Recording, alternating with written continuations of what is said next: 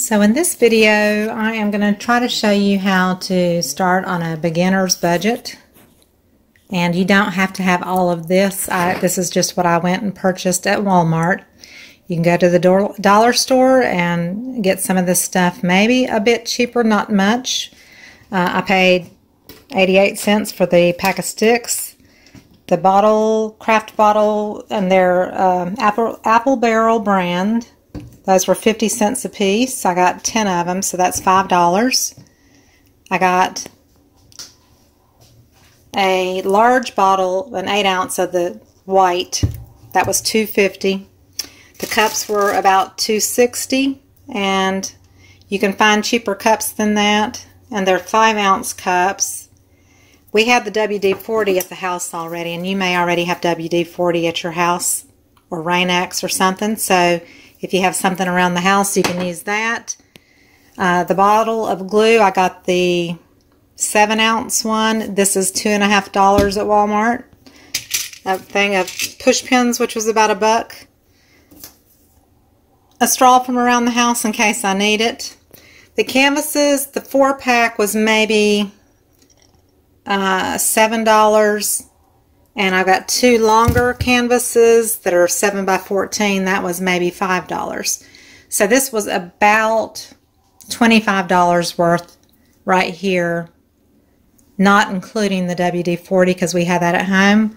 I've got wax paper down on my stove top, and everything else is just going to be mixed up, and I'll show you that here in a minute. So what I'm going to do is I'm going to mix up some paints and put push pins in the bottom of my canvases, and then I'll be back to show you after I've done all that, and I'll mix one color with you just to show how that's done. I'll be back here shortly. So the only thing I forgot to mention is gloves.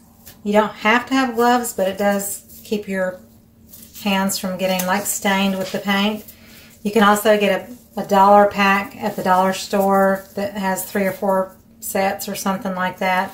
We had gloves out in our camper for camping and that kind of stuff, so we keep gloves around anyway. So that was the only thing I didn't mention.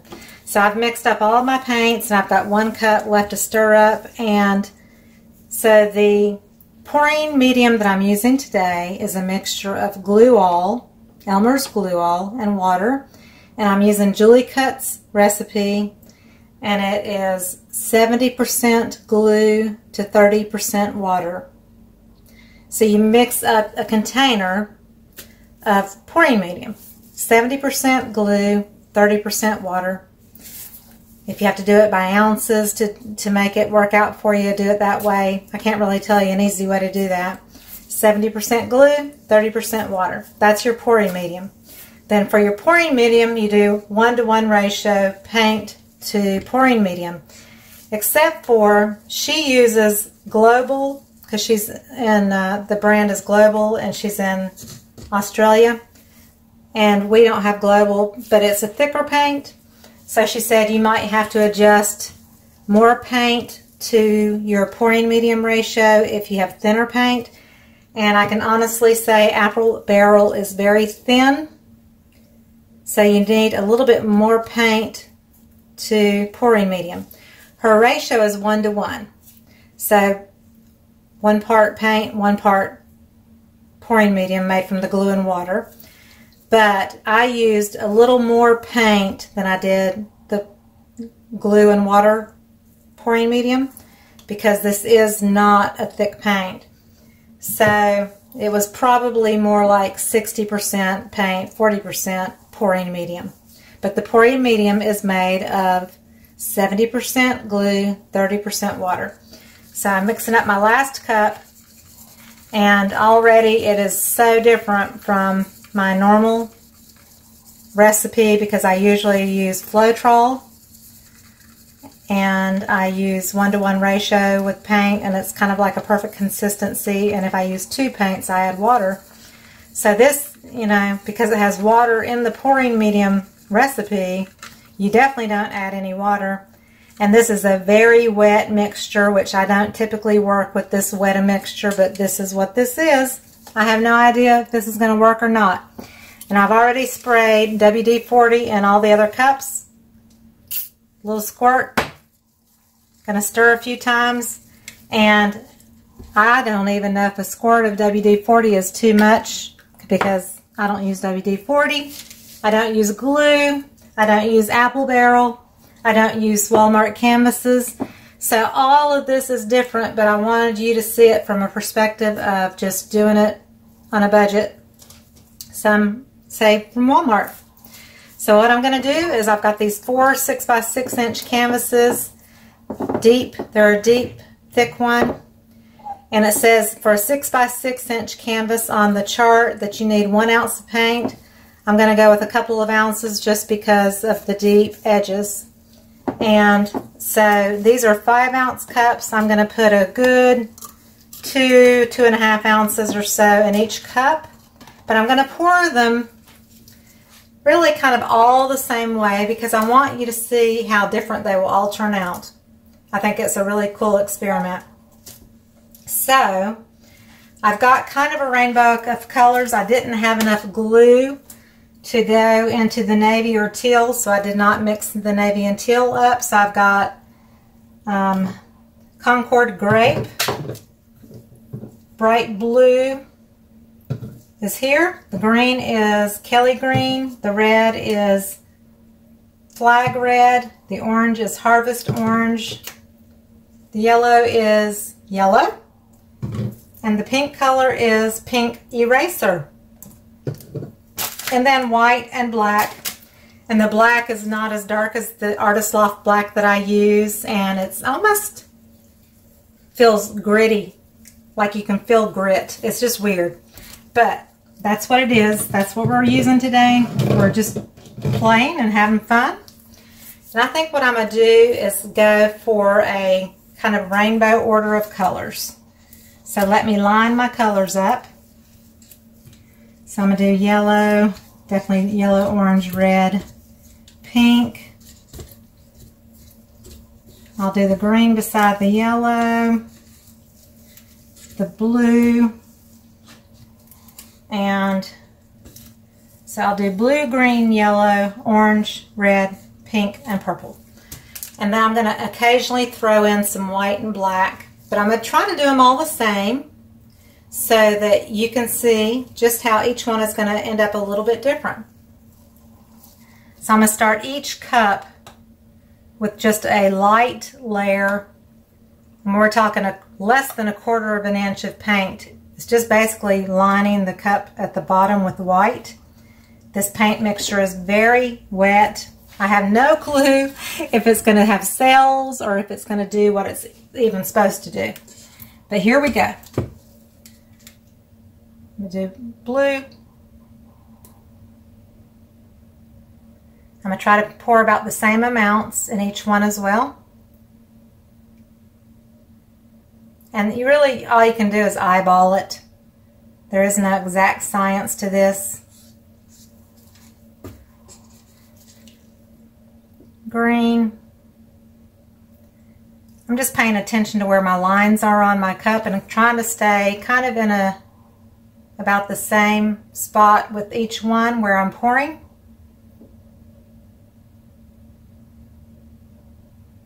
And this is called a dirty pour because you're pouring one color into another, so it automatically becomes what they call dirty because you're mixing those paints together.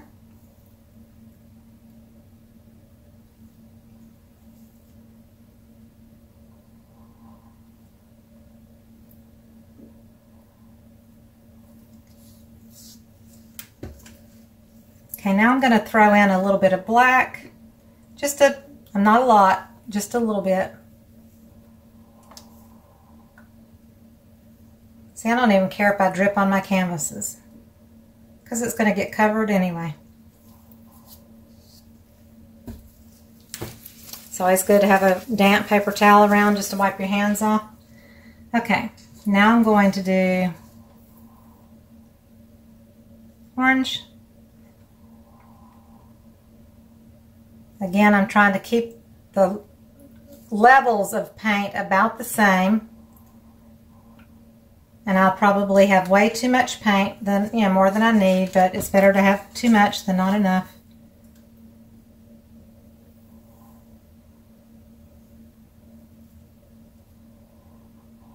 Just trying to keep them fairly level. This is always fun to experiment anyway.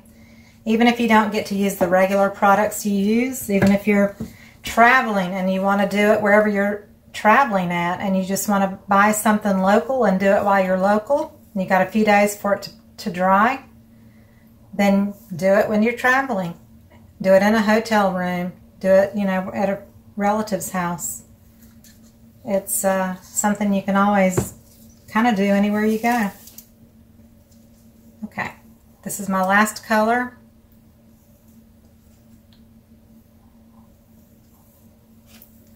And again, this is so different because I'm not using my regular brands of paint or Floetrol and things like that. Okay, I think I'll throw in one more shot of black right down the middle. Just a little.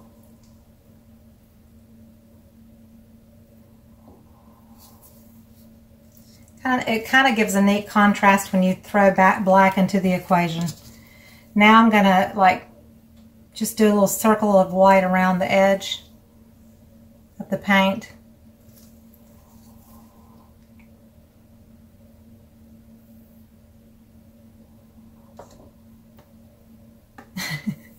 I'm making a mess. Wipe my cups off so they're not all drippy and yucky. So I've got 4 dirty cups here. Turn them over really quick. I'm not really good at that, but hey, that one I kind of missed the boat a little bit. I'm going to move the cups off of my wax paper just so I have more room to tilt and make a mess. So I'm going to center them more a little so that they're not off on the side of the oven. And then I need 1 push pin extra. And I noticed too that sometimes when you get these canvases, sometimes the wood is like super hard and it's almost impossible to get the pins into the wood without hammering. You don't have to put them all the way in as long as you put them at the same depth. As long as you can get your fingers underneath them to lift the canvases so they're not sitting in a puddle of paint and they're level, they don't rock, then you're good. So, you know, you don't have to kill yourself trying to get the push pins pushed all the way in. But what this does is it releases the air in the cup and it just helps that paint flow. And here we go. We're going to release.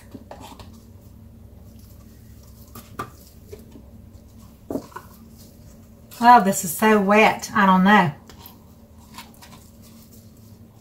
It doesn't look anything like when I use Floetrol and OGX and all that. So, totally different. And I don't have a heat source either. I do not have a heat gun. I have a blow dryer, but if I hit a blow dryer on this, it would go splashing everywhere. I'll put some fire near it, but I don't think that's going to help. I don't see any cells coming up from it. I don't want to set my paint on fire either. But that does not help. So, I don't know. It was worth a try. Hey, is anything smoking? I don't know. So I'm going to go ahead and tilt.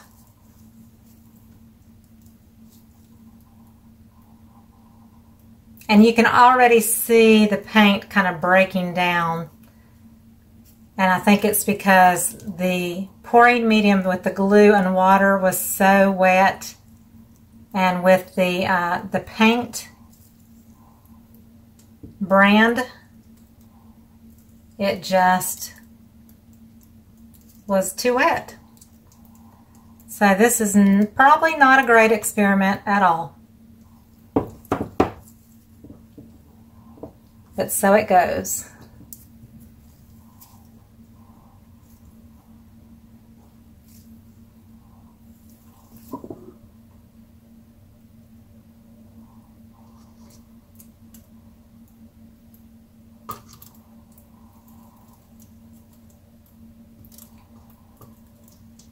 Trying to keep the interesting part on the canvas.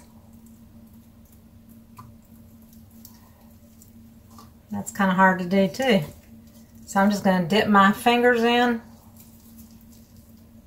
so that I cover my edges.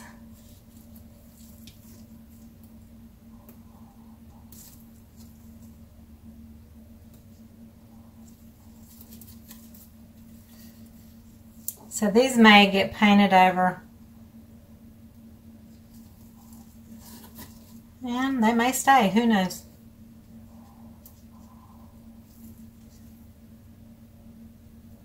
I'm always concerned too with the glue cracking or crazy. So we'll just have to see on this one.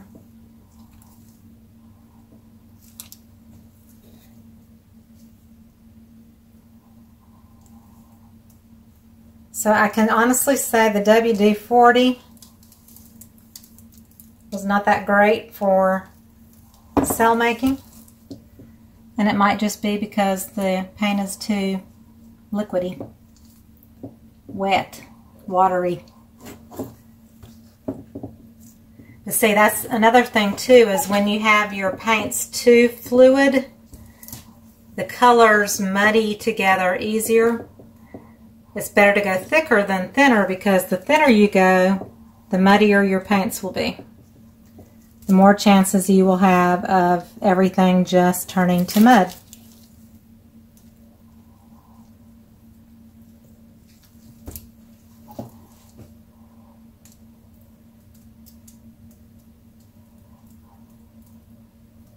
So this is the one that had the black show up the most, which is kind of cool.